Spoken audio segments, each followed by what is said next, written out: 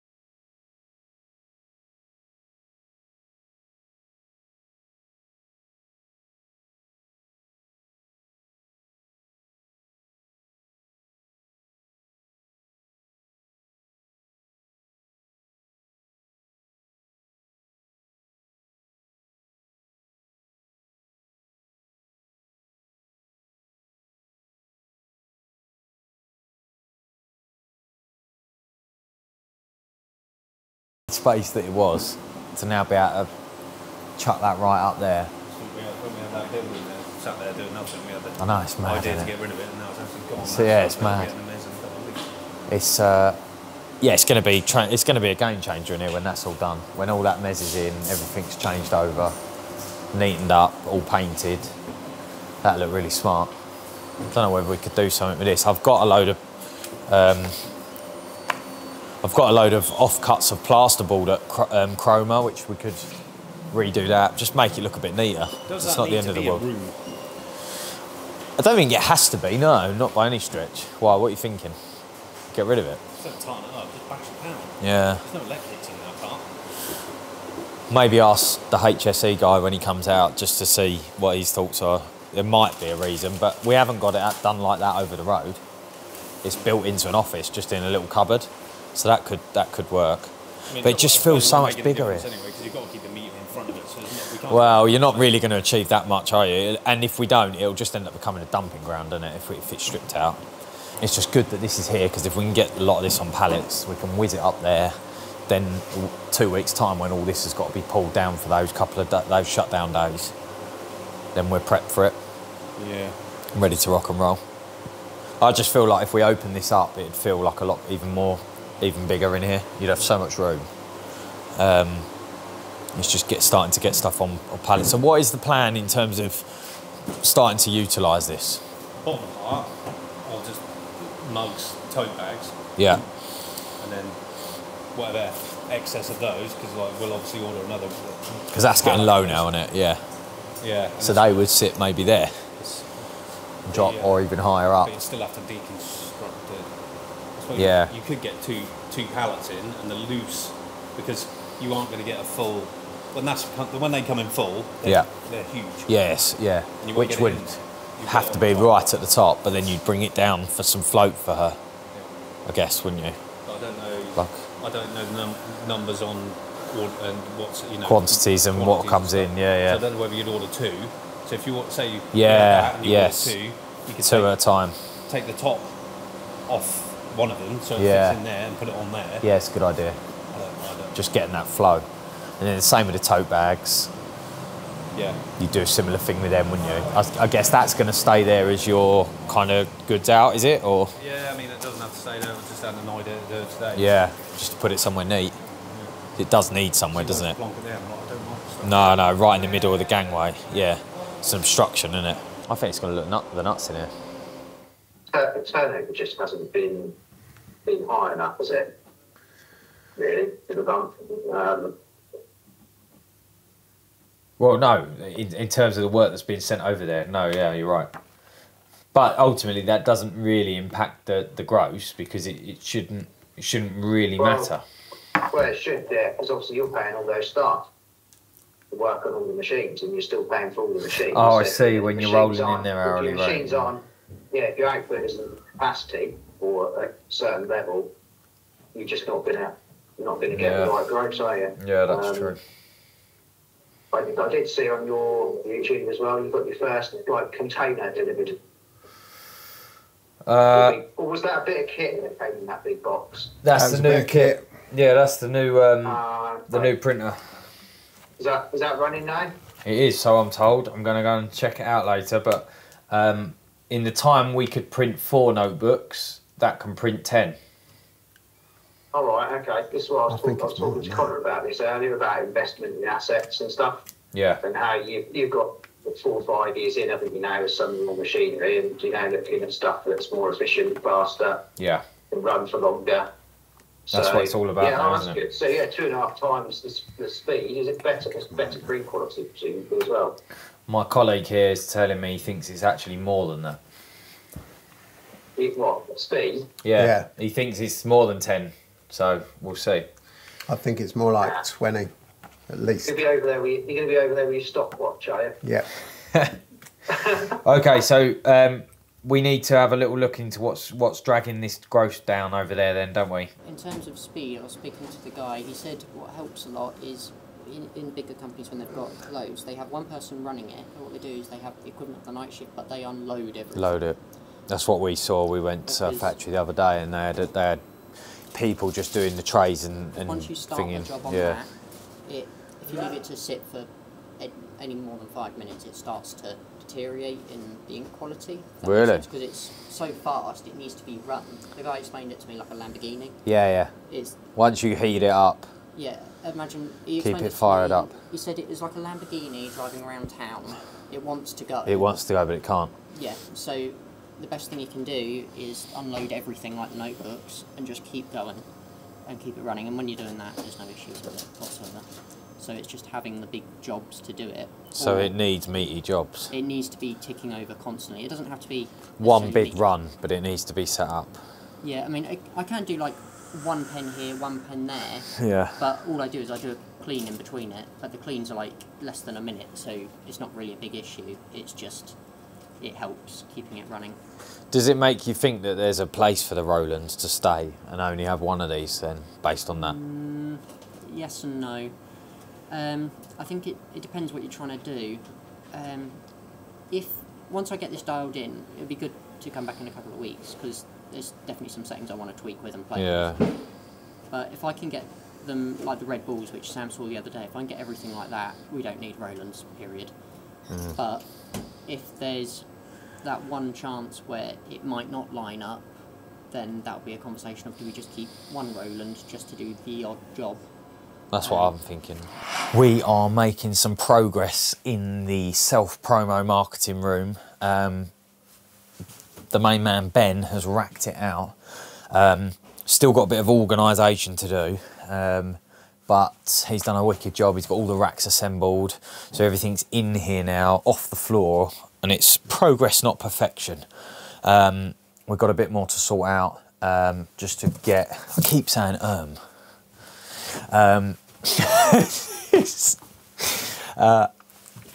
someone said to me in the comments the other day on one of the last episodes, just take a moment and reflect how many times you say and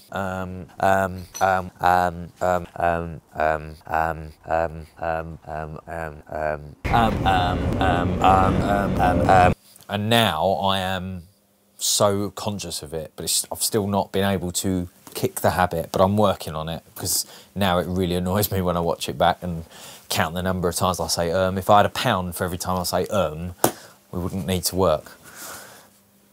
So, just replace the word. So, it's looking good in here.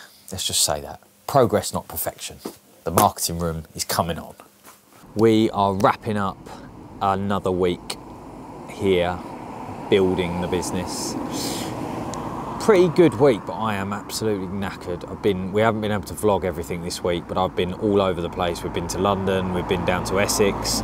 We've literally been what feels like all over the country. I've been to quite a lot of events in the evenings, and we've just got so much bubbling away on the property side, on the new venture side, on the promo side, everything. And I think might be over committing to a few things, so I need to rein it in a little bit, because I'm feeling a little bit overwhelmed. I've got the car back, which is a big blooming thing. No thanks to Range Rover, they were absolutely shocking, to the point where I got a good mind of chopping it in, and it's now raining. So I'm going to wrap this up, and we'll see you next week.